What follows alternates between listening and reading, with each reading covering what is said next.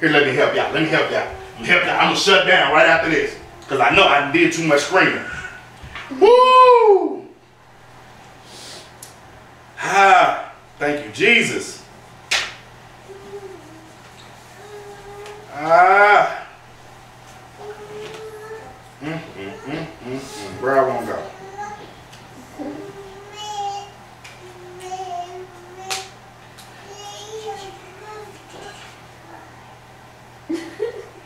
See, I have set before you today life and good, death and evil. In that I command you today to love the Lord your God, to walk in his ways and to keep his commandments, his statutes, his judgments, that you may live and multiply. And the Lord your God will bless you in the land in which you possess. The one I really want with.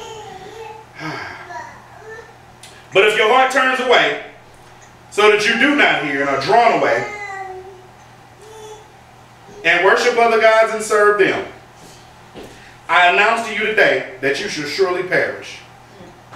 You shall not prolong your days in the land in which you cross over the Jordan in to possess. There it is right there. I call heaven and earth as witnesses today against you, that I have set before you life and death, blessing and cursing. Therefore choose life, that both you and your descendants may live.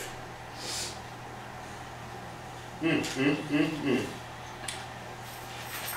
don't have a version. Oh, there it is. Hey. For y'all that didn't know, that was 30 and 15. Now I'm going to read you the last command out of verse 11 and 12. And I'm going to stop right there. Deuteronomy 30, 11 and 12.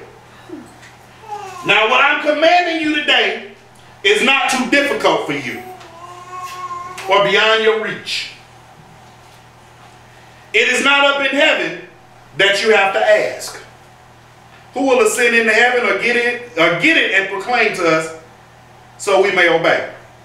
Nor is it beyond the sea so that you have to ask, who will cross beyond the sea so that you have to ask. No, the word is very near you. It is in your mouth and in your heart, so that you may obey it.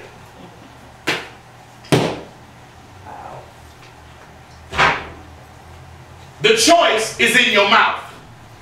The blessing is in your mouth. The difference between what you've been dealing with and where things are about to go is in your mouth.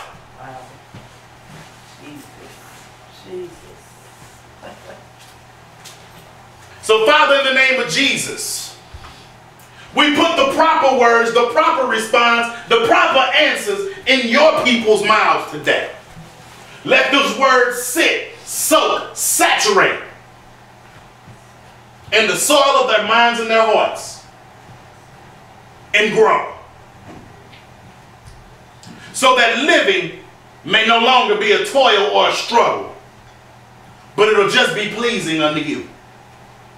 That living will no longer be a show or an attribute that men will admire, but it will be under your glory and satisfaction of you.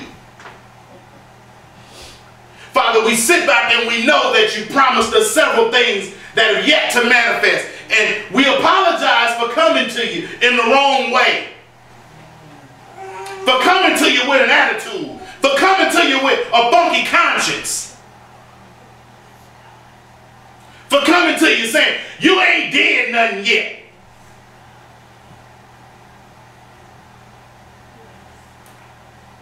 Because we should trust you. We should just believe you and take you at your word. But sometimes, Lord, it's difficult for us. So I ask that you bear with us, because you're a patient and merciful God. In the middle of transition and the process, be patient with us, oh Lord. We will get there. We confess it with our mouths now that we gonna get there. That we will be in position to be a blessing instead of crying out for the blessing all the time.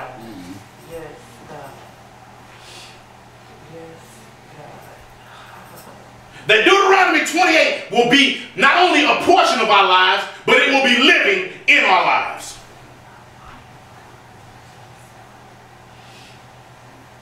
That we will be a prophetic language for you. With our very lives, with our very speech, with our very actions, with our very thoughts. Saturate the questions today, Lord, so that we can get this thing out.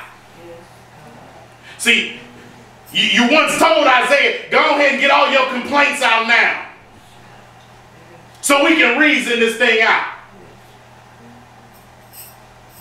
And we're not mad at you, that the fact you're going to tell us that you're the God that created us, you're the God that created the earth, you're the God that got the master plan, you're the God that got the provision, you're the God that multiplies nothing and makes it into something. We're not going to get mad because we know that's what you're going to say. But sometimes we just can't hold our tongue. Thank you, Lord, for being a listener. Thank you, Lord. But we won't take that trash to somebody else. We're going to leave it on you. We're going to leave it with you. We're going to put it in your hands to do something with.